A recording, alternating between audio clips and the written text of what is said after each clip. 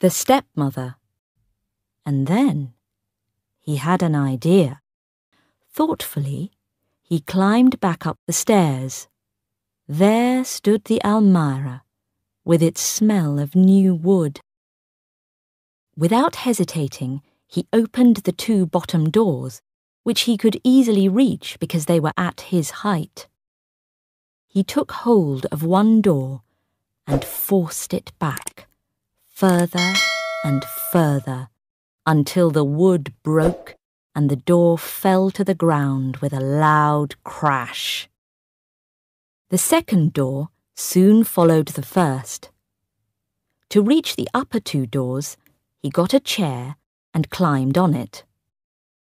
It was more difficult this time, but he pushed as hard as he could until the 3rd door landed on the ground with an even bigger crash. He waited for a moment to see whether anyone would come to investigate, but he wasn't really worried. They, the servants, couldn't stop him. Wasn't he the young master? Anyway, they wouldn't want to stop him. Not at all. They'd be delighted with the trouble he was causing the new woman.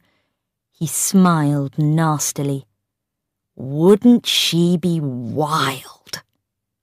He imagined her return. This time, she'd really get mad. She'd hit him and scream at him, and then his father would get rid of her, once and for all. With this happy thought, he turned back to the Almira and finally managed to break the 4th door off. Carefully, he replaced the chair and left the broken doors where they had fallen. Then he decided to play a game in his room. There would be enough time to hide when he heard the car. She was coming up the stairs. Lakshman was lying flat on the floor of his room, looking through the narrow space under his door. He could hear the changing sound of her footsteps as she came higher and higher, and he held his breath when she finally stopped. She stopped for quite some time. Then she called not him, but the servant. She asked, "Who has done this, Somapala?" Somapala, who had not seen the broken Almira before, gasped and said, "I don't know." There was another pause, and she said something Lakshman couldn't hear. Then she went into her bedroom. That was too much for Lakshman. After all his hard work, he jumped up from the floor, ran through the doors, and burst into her room without knocking. She was standing by the mirror, examining her face, and his eyes met hers in the mirror. He screamed, "You want to know who did it? Well, I did. I did it."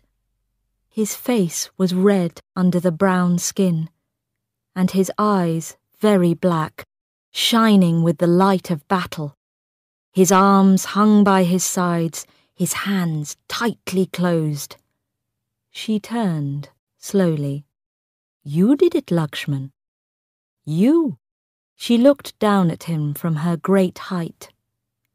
Her fingers were playing with the household keys she was holding. "That's really too bad, Lakshman. Breaking the baby's cupboard. We had to pay a lot of money for it." He almost laughed. The stupid woman. What was the point in breaking something cheap?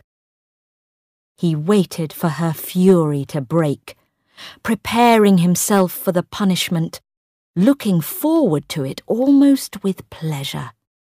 But it didn't come. She just stood there and looked at him calmly. Then she said, "That's really too bad, Lakshman. I thought you were a sensible sort of boy." She sighed. "So now we have to ask the workmen to repair the damage. Quite an unnecessary bother and cost. She walked towards the baby's room. Lakshman had a terrible feeling of disappointment, worse than he had ever experienced before. Wildly, he ran after her and asked urgently, "But aren't you going to punish me?" "Punish you?" She appeared surprised. "Punish you? Oh, no. There's no point in that, because that's what you want, isn't it?" She looked him straight in the eye. "No, Lakshman, I am not going to punish you, only—" She hesitated for a moment. "About the repairs. You are going to pay for them, Lakshman, out of your bicycle money. That's fair, don't you think?" She opened the door of the baby's room, walked through, and firmly shut it behind her. Lakshman stared at the closed door.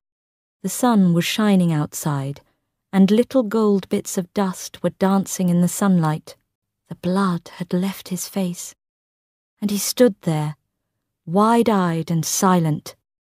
Then he walked out of her room, past the 4 broken almirah doors on the floor, and down the stairs. His head was bent as he went slowly down, his old shirt hanging out over the 2 small blue trousers. He heard the door of the baby's room opening.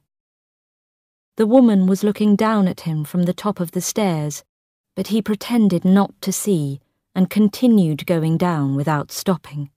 She said, "Lakshman?" Pause. "Lakshman, we can come to an arrangement." He did not look up. But there was no longer any sharpness in her voice. Instead, there was a warm note in it that the child did not fail to notice. She said, "You help the workman repair the cupboard, and I'll pay half the cost. Agreed?" His eyes were hot with tears. "The bloody woman," he whispered to himself. "The bloody woman." But he slowed down, and as he reached the bottom of the stairs, she heard him begin to whistle. "Agreed," he shouted, and ran quickly out of sight.